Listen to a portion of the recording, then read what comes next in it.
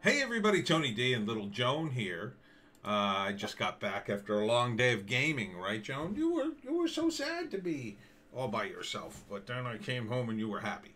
Um, so the big battle is going on the internet, of course, and I'm here at Gab Trends, where I could still find some news to find out about the various things that are going on. So Amazon suspended Parler from its web hosting. You can see here in the headline.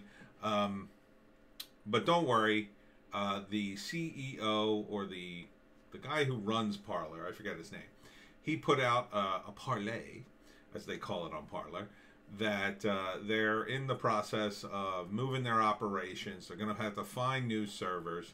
It was apparently, according to him, a bit of coordination between Amazon, Google, and I guess that would be it, right?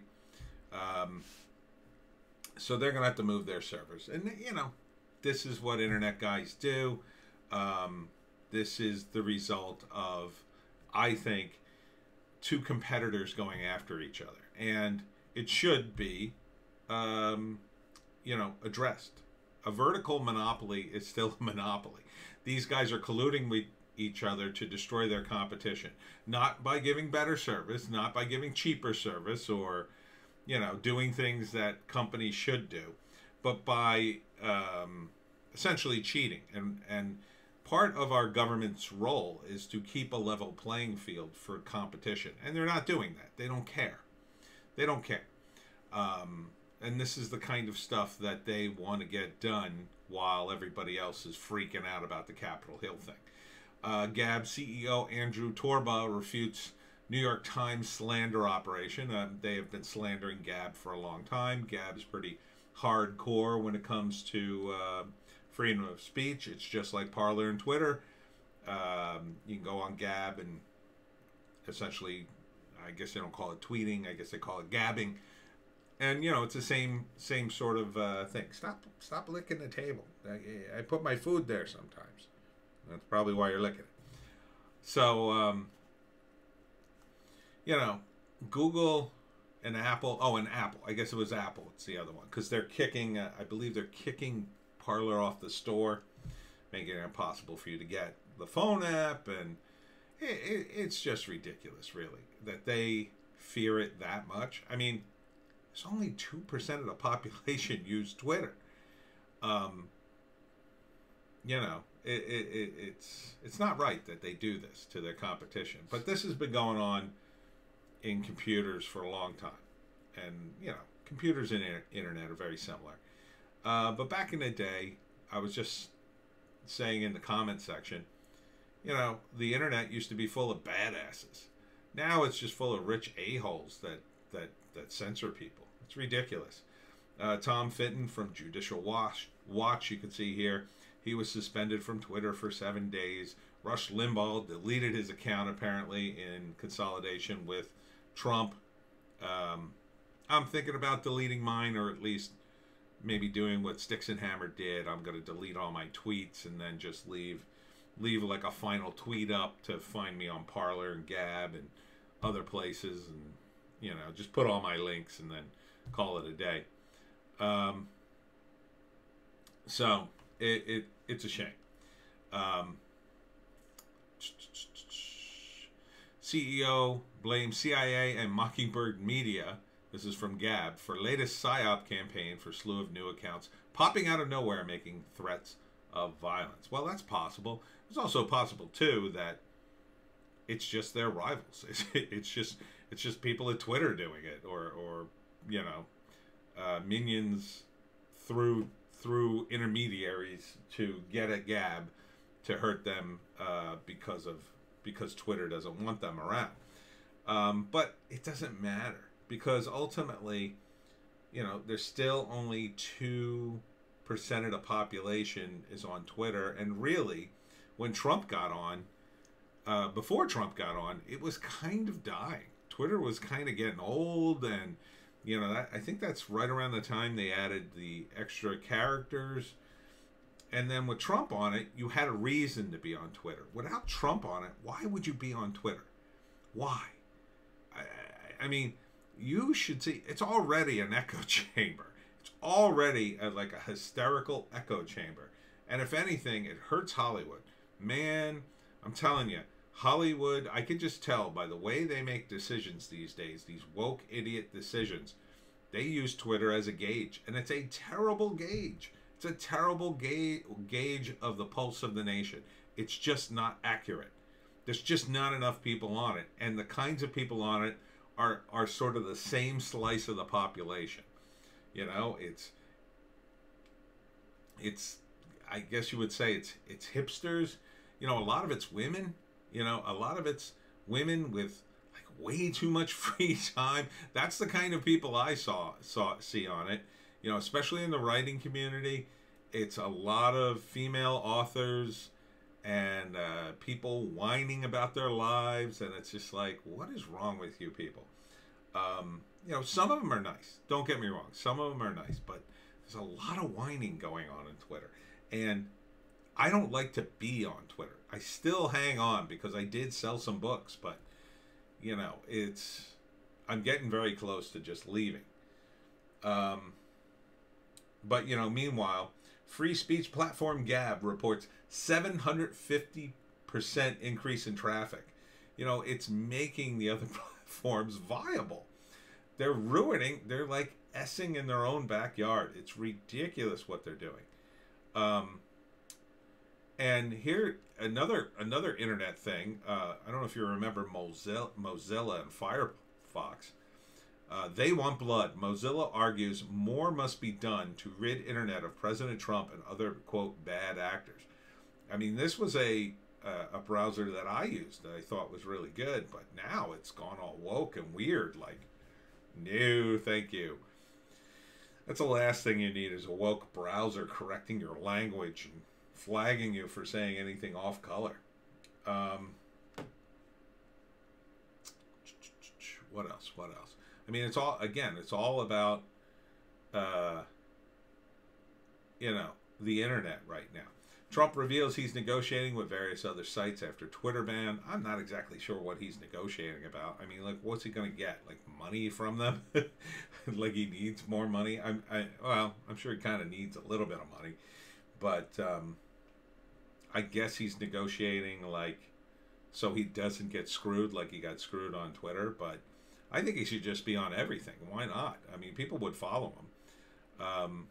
I kind of understand. You know, there was some discussion about why he stayed on Twitter so long. I kind of understand that. It was a popular platform, and he could also poke the bear very easily on it. And it helped turn the tide on Twitter to some extent. It brought back conservatives onto the site. If Jack had any sense, he would have let that happen in a bigger way instead of censoring people. It would have balanced things out. Because most of the Trump supporters, yeah, there's a few trolls in there, but for the most part, they're fine. They're fine. They're you know, they're fine people. Leave them alone.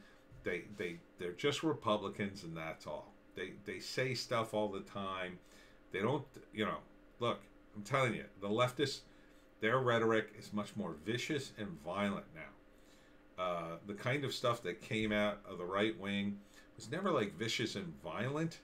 Typically, it was smug sometimes, and back in the day it was pretty racist, but no, not anymore. They've abandoned that kind of stuff. That kind of stuff is gone. Now the racism's on the other side, and it's really strange to me. Let me see if there was any more. I don't think. Yeah, Apple joins Google in blacklisting Parler.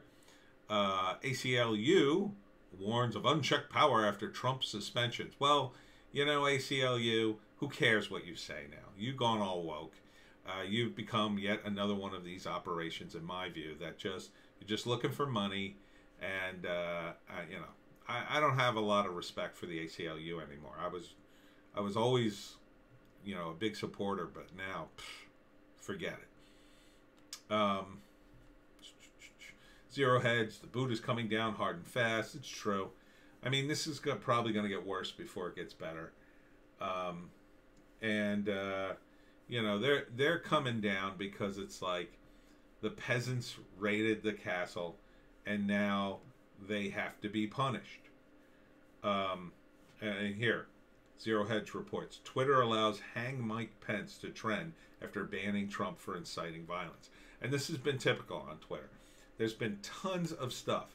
You could see leftists say things all day long, and they're some of the most violent, vicious, horrible things you'll ever see.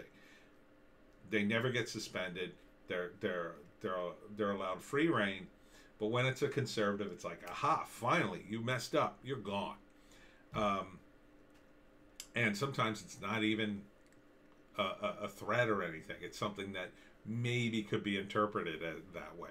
I remember when Razor Fist, who I'm a big fan of, was in a discussion about, I believe, famous guitarist, and he mentioned a guitarist whose last name was Lynch. And they were going back and forth, he was going back and forth with somebody else discussing heavy metal, and he asked him, well, who's your favorite guitarist or something, and he said something like Lynch all day. And they interpreted that as a violation of the rules. And, you know, when he went back to, dispute it, they gave him all sorts of problems. And eventually I think he got back on. But, I mean, it's just ridiculous what they do. And I don't think they would have done that to a left-leaning person. I think they got everybody flagged. It's very easy to do. I mean, it's all computer code, right? It doesn't take much to just put something in the code to tag people a certain way. And then, it's all a database. So it's just one line of code, boom, and you're tagging people who say anything, who act a certain way, who, I mean, how hard would it be to write a line of code that said anybody who is following the Republican Party of, all these Republican parties, you just tag them all. It'd be easy.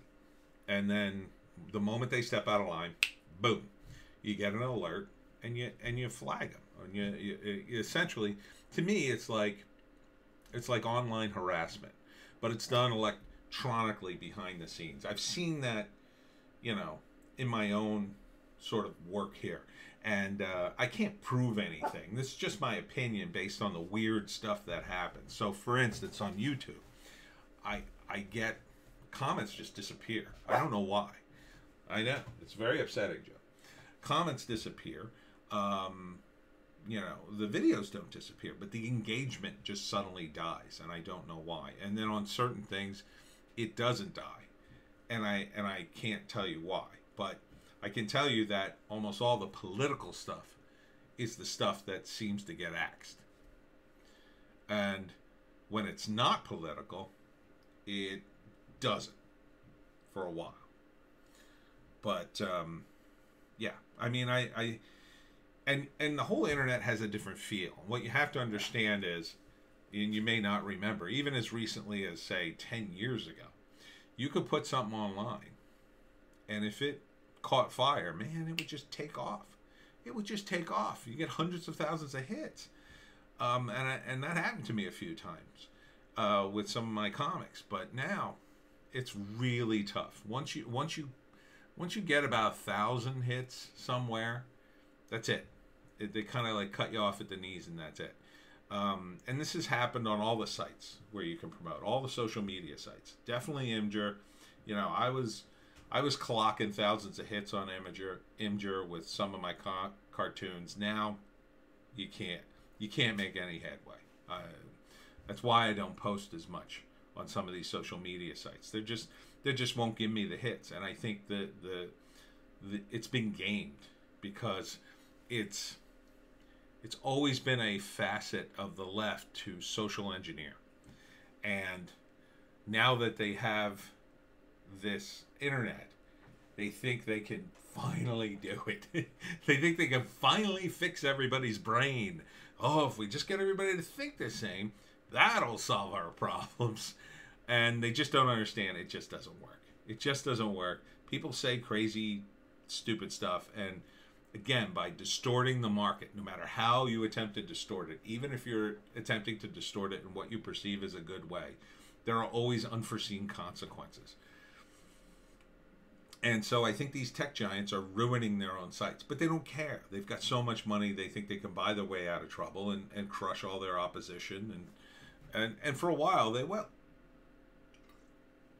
So I don't know how much longer I'm going to be on Twitter. Like I said, I think I'll probably stay because I am getting book sales from it, but I got to start working on some of my other platforms. So there's links in the description. Follow me on Parler, Gab, Minds, and of course BitChute and Rumble. And my apologies to my Rumble viewers.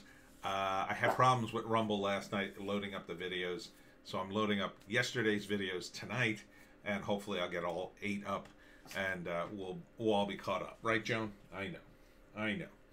All right. On to the next video.